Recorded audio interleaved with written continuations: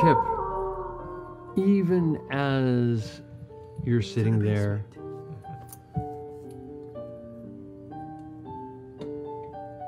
occasionally you see what looks like an apparition moving by.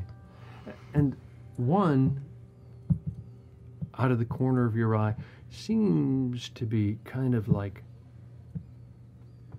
coming up out of the floor and stretching and standing up and just moving across the room. Kip, tell me what you see. This is a house of death.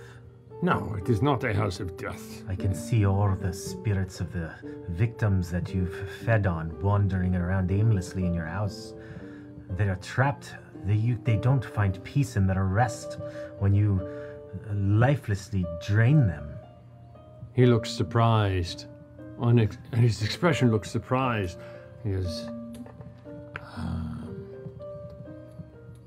I admit, I like this location because this was a graveyard a long time ago, but if you have a gift to see something, whatever you see, that is not my doing.